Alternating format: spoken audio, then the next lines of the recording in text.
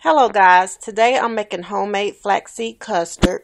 I have a container here. And first thing I'm going to do is thaw out my flaxseed. When I make my flaxseed gel, I actually take it and put it in ice cubes.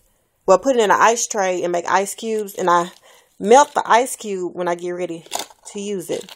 So to make my gel, I just need 2 ice cubes. And I'm going to let this melt. This is the first step. And the amount that I make usually lasts me a month or a little over a month. Just 2 ice cubes. You see all these ice cubes I have? So that's several months worth of flaxseed gel. But I'm going to let these melt. And I'll be back. Back, y'all. So my flaxseed gel is melted. I'm just taking some regular gel. About 3 teaspoons. 1, 2, 3. Then I'm going to add some olive oil to it.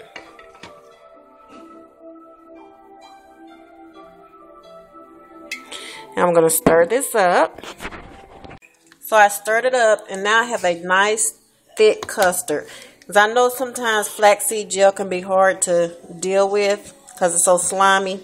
Now you have a nice creamy custard.